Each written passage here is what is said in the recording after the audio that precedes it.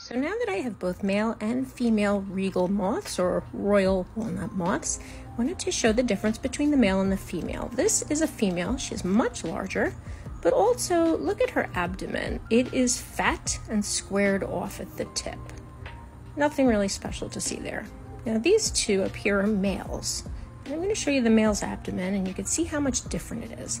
Males have claspers. You see that there that he's showing me? Those are for attaching to the female for reproduction. So it's very obvious in this species, even if you find only one and cannot compare size, you can tell just by that if you have a male, because only males will have this. They will also show you their claspers if they think you are a threat, as I will show you now. If they think you're going to try to eat them, they might pee on you. Did you catch that? Yes, that is waste buildup from the caterpillar stage. At any rate, we may have eggs soon, since we have males and females.